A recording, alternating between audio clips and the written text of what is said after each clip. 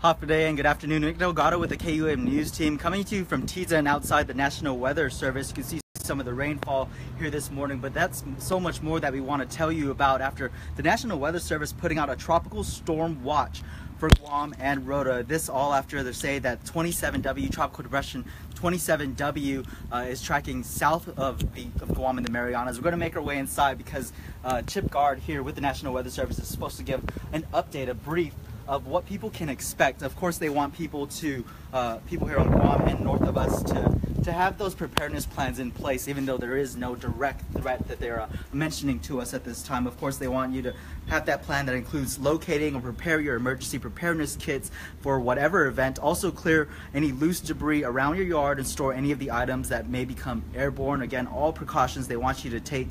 Also, gas up those cars and stay up to date, of course, with us here at KUM, as well as with the Office of Civil Defense and the National Weather Service on the very latest. So we're going to make our way inside to see what Chip has to say this afternoon. We spoke with him this morning. Of course, we provided you the information on social media and on KUM.com all day long. So we're going to find out right now.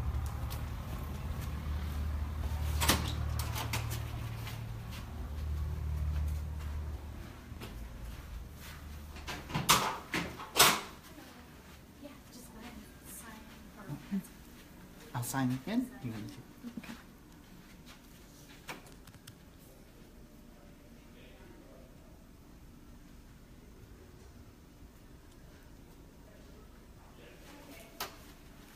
Okay, welcome inside the National Weather Service here in Guam in Tiza. So hopefully we can find out where this weather brief is going on, but definitely an update that the community, you need to know about as we make our way, at least for the next, we're told 24 to 36 hours, we should be seeing some of whatever the outcome that this tropical depression will be bringing our way.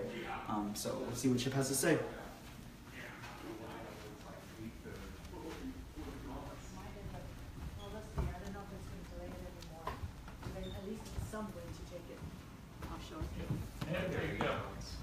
Starting to dig up on the surface, so. Good afternoon, guys. So we're on Facebook right now. We gave people a brief of what you guys have been sending out and updating us. And so we're on track for this update at 2:30. Well, these are the guys you're going to want to We ended up being a few minutes behind. Okay. Is there something you can show us of what we're looking at here? Sure. Visible is the best in the daytime.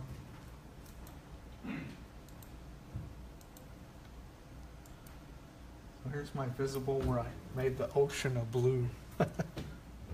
And so can you point out where we are? And then This is Guam here in the green. The islands are green. So I can make that loop for you in a minute here. Takes a minute to build the image tiles. Then that flickering will quit.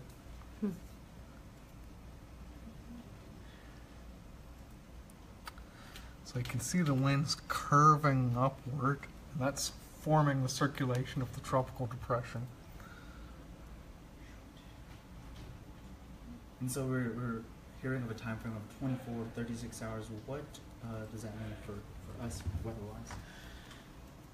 We expect showers to start increasing tonight, and they'll increase even more tomorrow. And that's when some heavier winds will start to move in, and the highest gust will be in the showers. Because usually in tropical cyclones, the high winds are actually a few thousand feet up, but the showers bring them down. And that's why the gusts accompany the showers. And when it comes to the storm watch that was issued, that means what we can expect some damaging winds? Well, if it was expected, we would make it a warning. Mm-hmm. At this point in time, it's possible. And so that's what we're emphasizing is the uncertainty. Actually, time-wise, it would already be a warning because it's within 24 hours. Mm-hmm. But because it's still not expected, it's rather just possible. Mm-hmm. That's why it's still a watch. And so how long have you guys been, when did you guys first notice that there's this development out there? We've been tracking it for a few days. I mean, this is advisory number 14, and they issue 4 advisories each day at Joint Typhoon Warning Center. So 4 days. And we knew that it was in an area that would be favorable for coming somewhat close to the Marianas. Okay. Anything else that first off, if you could just introduce yourself for our viewers out there. Hello, my name is Paul Stanko. I'm a senior forecaster here at the National Weather Service in Guam. Okay. All right, Paul. So while we wait for Chip, Chip will be doing the update here, or Sure, he can add a little more okay. if he's not too busy. He's been busy with civil defense all day. Right. And so how does that process work when you guys work with the civil defense to get that information out there to the community? How does that work? Well, we give them the meteorology, and they apply it to governmental operations. And there's not much more to it than that. From your standpoint. We just give them the raw science data Mm-hmm. and say, this is what's likely to happen, and it could get this bad. It probably won't, but it could. And in the past week, I mean, a lot of people here in Guam have seen that weather. I mean, there was flooding here and there from the other storm that was passing or heading past us. So can we see more of this activity this time of year? This is usually one of our heavier times of the year, October and November. And then in El Nino year, it'll extend into December. Since this is not an El Nino year, we're looking more at October and November. Yeah. So I wouldn't call this unexpected. Yeah. It's just that it had been a slow year, and so that's why it seems like such a sudden surge in activity. So is this something then that's all this rain, something that would you say is needed for the island? We have about twice the normal rainfall for October, so I would not say it's needed. Okay. It's above normal. Not entirely unexpected though. I mean, this is the wet time of year. Yeah. And so what should people do then while you guys are monitoring this for us and we see what happens to that potential possibility? Well, one good thing to do if they can get out before nightfall would be to clear out any obstructions in their storm drains. If a bunch of vegetable matter has accumulated there, they could just clear that out a little, and that way they'll drain more quickly and efficiently. Mm-hmm. That would reduce the severity of any flooding that might occur. Then if they have any loose outdoor objects, papers, furniture, trash cans, whatever, smaller loose outdoor objects, take those either inside or some other way, secure them so that they won't blow away. Do this now, even though we're seeing that even though we're still in that watch. You want them to do this? Yeah, because if they wait until the winds pick up, it's too late. And so it's possible that they would take these precautions and then nothing will happen. Right. That's possible. But it's always good to be prepared, plan ahead. Right. Okay. And are we noticing any changes just with as it's tracking further closer to us or past us? Are we noticing any changes in the past few days that you've been monitoring this? Well, as it pulls itself together and organizes itself, it should become better behaved. It's been doing some strange stuff during this time period. It actually started moving southeast, which is the opposite direction they would normally move. It would start moving closer to Chuk. So that's what you said? That's was unusual, yeah. It was probably under some shear, and that shear caught it, and that's never good for them, and that's the most likely thing that would have made it move in a weird direction like that. But now you see it tracking it. What is the normal Yeah, path it's when becoming better organized. So the shear must have let up. Okay. All right. So anything else that you want to add before we get going with the? I don't think so, and this is going to be a lower end tropical storm, so just the basic minimal precautions. By the time it does enhance to that level where it becomes a tropical storm, will it be well past our area? It's going to be passing by us at that time. At that point. Yeah. And so that's not too bad. Is it mostly the southern villages that need to be? Southern and eastern. Okay. What I just highlighted in the statement we just issued that you probably haven't seen yet, but you'll see it when you get back to the studios. Okay. from about Pago Bay to Marisa would be the most vulnerable areas for storm surge. And the storm surge with this isn't that big because it's only a tropical storm. Right. We're saying up to a foot. Okay, so when it comes to people being out there on the roads, they're still fine, that's still okay, or? Yeah, it's only right next to the beach. It'll affect people whose houses are right there, next to the beach.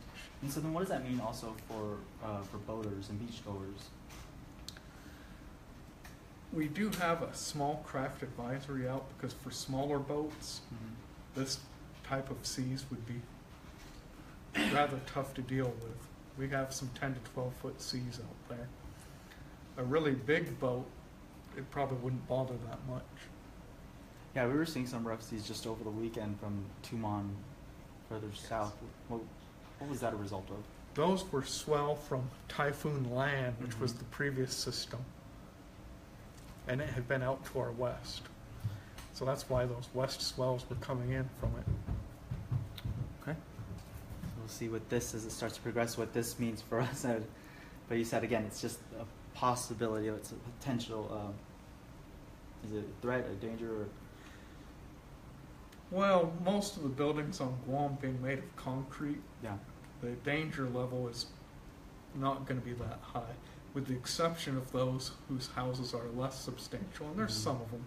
And that's why there's that preparation included to make sure you know where the closest shelter is if you need to seek such.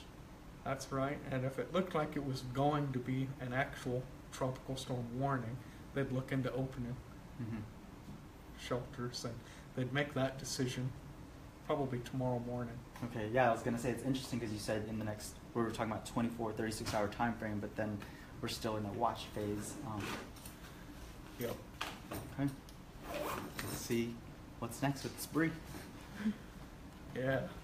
We'll see what Chip has to add. Yeah, so we'll give you another look just at what they've been tracking here for the past several days.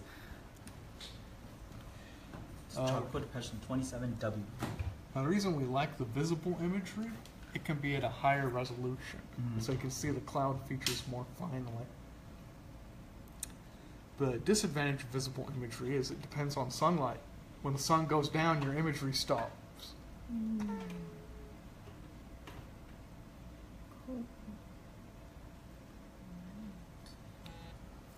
And then how do you guys classify with the name 27W? Well, we use that name, that's the JTWC designation. When Japan terms it to be a tropical storm, they will give it the WMO name, and that's when it will get a name other than 27W. So we wait for Japan to do that because they're the regional specialized meteorological center for the West Pacific. Okay, great. All right, so you want to give them one more look again at what they're tracking here, and we'll see where Chip is.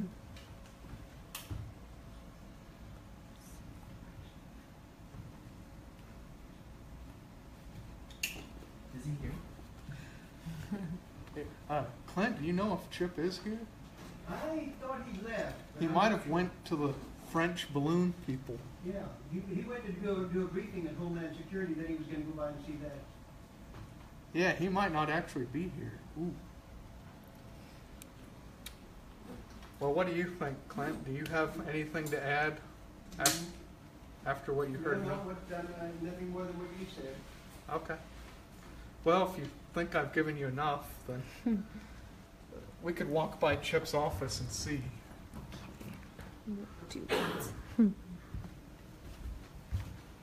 And if he's not there, then I guess you could go ahead and go. Okay. And then we'll just recap to people who are watching again what expect. Okay, sure. Quick summary again. It's closed.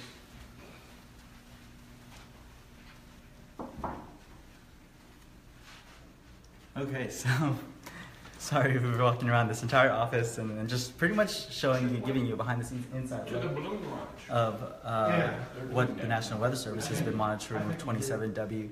We of course will have the latest on this with our weather officials here tonight on KUM News Primetime and on social media. But real quick, one more time, if we could just remind everyone, what is it that we are tracking here, and what does it, as we're in this tropical depression watch? Tropical Depression 27W is expected to start intensifying tomorrow, Tuesday. It's actually not expected to intensify tonight. So it'll become a tropical storm as it passes to our southwest. And since it's not expected to hit Guam directly, is it expected to pass some distance southwest of us, we're only going to see low-end tropical storm level, if even that. So that uncertainty is why it's still a watch, even though it's only about 24 hours out, which would normally be a warning. But a warning means it's expected, whereas a watch means it's possible. So that's why it's still a watch. And again, those southern villages from Pago Bay all the way down to Maurito are a bit more vulnerable when it comes to something like this that we're tracking, but south of our island. So again, we'll have the very latest tonight on Primetime. We'll see you then.